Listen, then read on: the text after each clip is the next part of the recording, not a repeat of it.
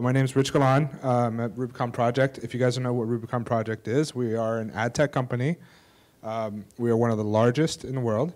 What ad tech is essentially it's an exchange for buying and selling of advertising. So think of NASDAQ, except for instead of buying and selling stock, we're buying and selling advertising. So it's all across the board, mostly digital advertising. We do mobile, video, et cetera. We're going into billboards, which is really cool as well, TV as well.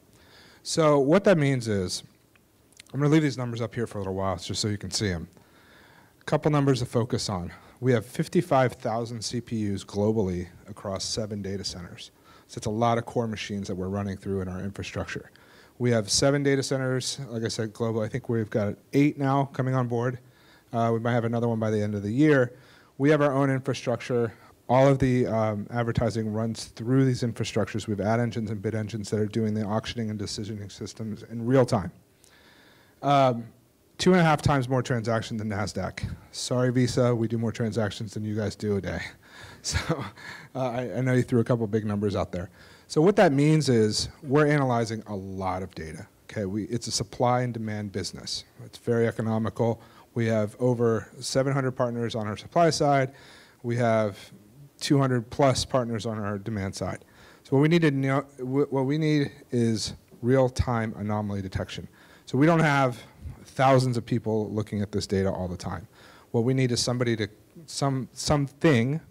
to tell us when there are issues. Now, what's really good is here's our infrastructure and monitoring. We use Graphite, if anybody's familiar with all this stuff. Graphite, Nagios, and now we use Anodot. The business monitoring side of the house is your very typical MicroStrategy, big data systems running through Hadoop, et cetera, and then we monitor it. The biggest challenges we've had is being able to run manual alerts and false positives on this stuff.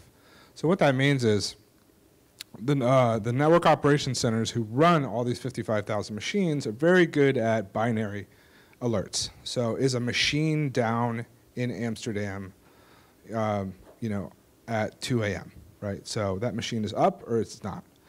What we were having problems with is on the business side. So if one of our partners or one of our clients was running, not trading at a certain percentage at 2 o'clock in Hong Kong, we would not see that information for another 3 more days or in the next day. It would take us a lot of time to figure out, based on all that information, as analysts, to come up and aggregate all that information. We'd get it the next day, we'd aggregate it, we'd say, it was kind of off a little bit, and then have to drill down even further. It would take us probably a day or 2 to even figure out that that was specific to that data center. So what we needed was scale, right? In this case, scale is across all of those data centers, across all those partners, and being able to say, hey, there's a problem here, go figure out what's happening here on the business level. So again, on the technologies level, it was on or off. On the business side, is it trending off by a certain percentage?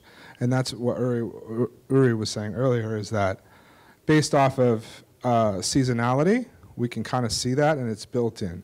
So a lot of buzz terms we've heard in the industry: big data, data scientist. Everybody wants to be a data scientist now. This brings the data science back to the business side of the house. So we straddle both the business and the engineering side. So without actually being a data scientist and knowing about statistics, their system actually brings that to the business folks and says, hey, look, based off seasonality, based off of trends, based off of how this is supposed to look, there might be an issue here, or there is an issue here based on how you have it set up. Go figure out what's going on here. And those alerts come into our emails. We also have dashboards that we have running on those alerts, and with these really cool things called Anomaps, where it's almost like a heat map where it tells you exactly where to go look and where the problem is. So this brings a lot of that data scientisty stuff and a lot of that CTO knowledge back down to the business users, so that we can kind of understand where we should go look from there. So again, it was hard to use systems that we were using on the tech side. Their platform is it's very simple. It's a simple UI, which is why we use them. We ran them up against a couple other companies that were doing similar things. Theirs was the best, at least on the business side. And then for as far as the choice, it was evaluate or buy, or build or buy, right? Everybody does a build or buy evaluation. We ran through our whole technology platform, and actually our chief data scientist said that it would take 6 data engineers a year to build it. So it was a no-brainer for us. Again, how they've helped with that, so the manual alerts and the false positives. Again, we're able to gauge outside of what's happening right now in real time. So this is great for us. The real-time information is good for us. The scale is even better. So we're planning on building this out even further across all of our data centers, across all of our platforms, and across all of our partners. It's also going to help us potentially do this externally.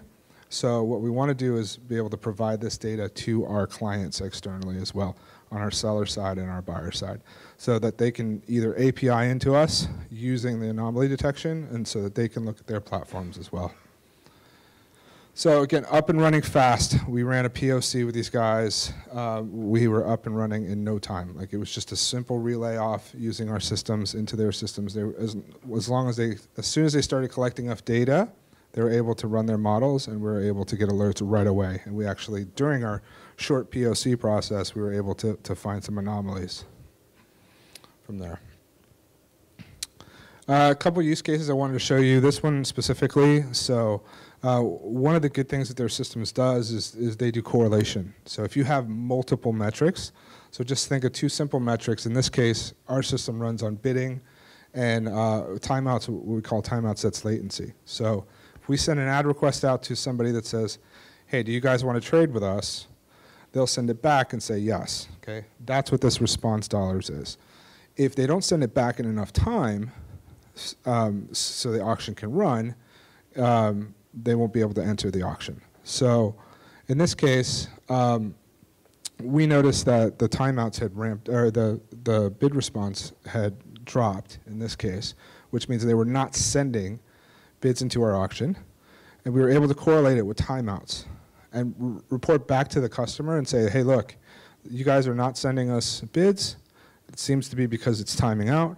And they said, oh no, we just did a release. Seems like there's a bug in the release. Thank you.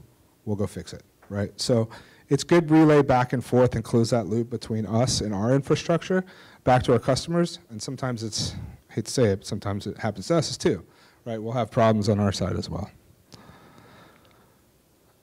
Again, this is the Anomap, so I just wanted to show you guys how we use this. Uri just showed it.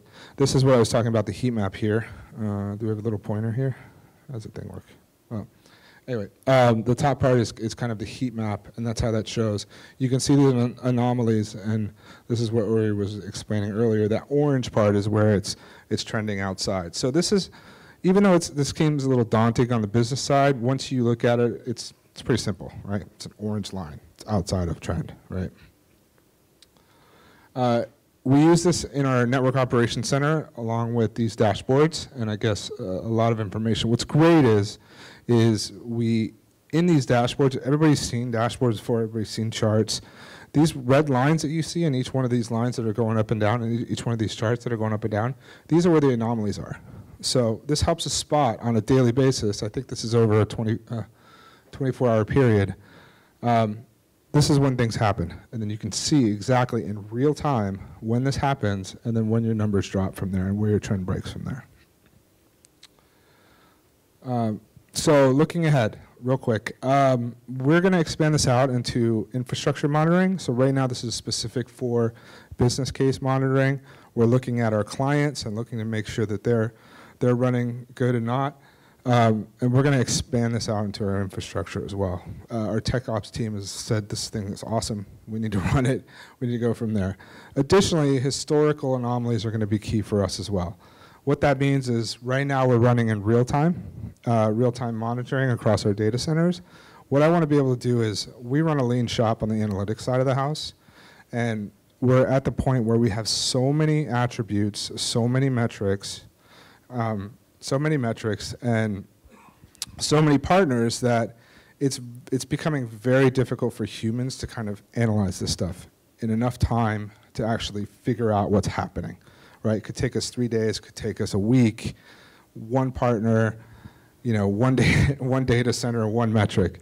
So we're going to ask these guys to help leverage not just real time, but looking at historical data and looking at longer trends over time to say, to help us and throw machines at it, basically, rather than throw humans at it. Because rather than staff up 1,000 people, I'm going to have a machine do this. This is where we're talking about AI. This is what we're talking about machine learning. They're doing a great job of doing that. Just aggregating things at more of a daily, weekly, monthly level to help us figure out where the anomalies are.